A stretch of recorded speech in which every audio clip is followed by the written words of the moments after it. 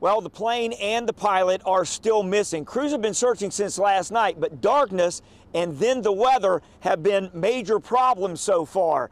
Now, Gallatin County Sheriff Josh Neal has been out all morning. Crews have been limited to a ground search for the most part because of the rain, even some hail at times with short breaks. Now, they were able to get a search plane up, but these are not the best conditions.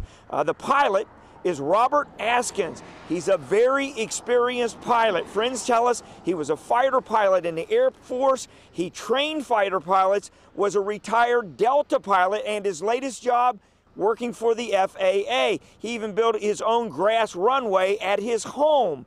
Now, he was last seen in a bi-wing, open cockpit Fisher Celebrity. He left about 5 p.m. but never returned.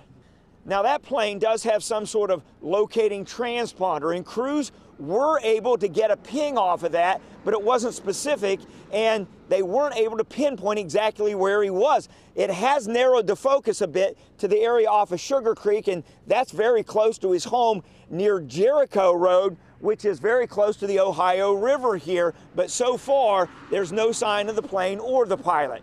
Brian Hemrick, WLWT News 5.